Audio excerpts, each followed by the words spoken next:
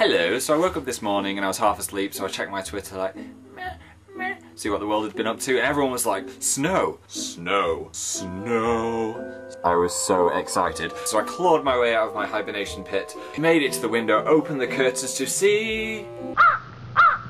I was so disappointed, and then to make things worse, this happened. And then finally this happened. So yeah, my town was the only town in the entire universe not to get snow. Even African camels were like, oh my god, it's snowing. Tear, tear, frozen tear. It is freezing though, and that's putting me in the Christmas spirit. Are you excited about Christmas? How about now? Or...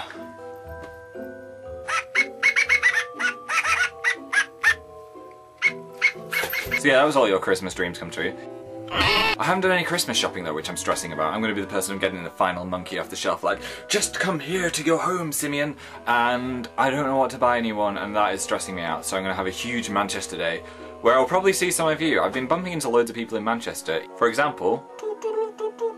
So yeah, it's been really nice to meet you guys. If I do meet you, I will give you a hug. So if you don't want me to hug you, say, don't hug me, Phil, before I'm like, rape in a hug rape way.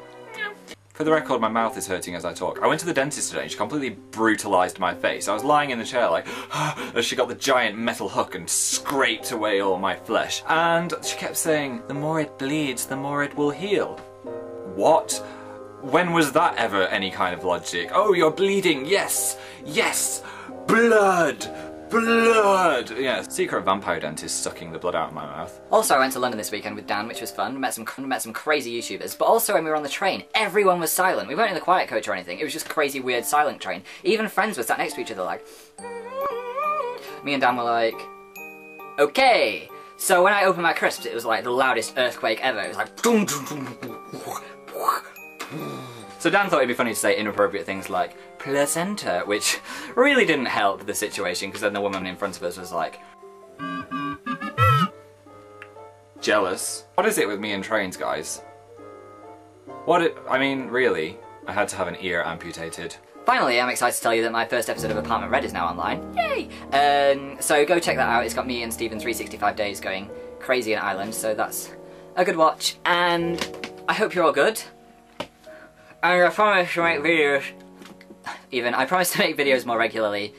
I know I've sucked lately, but I love you guys. Follow me on Twitter if you want to see what I'm doing every second of the day. Come stalk me, it'll be fun.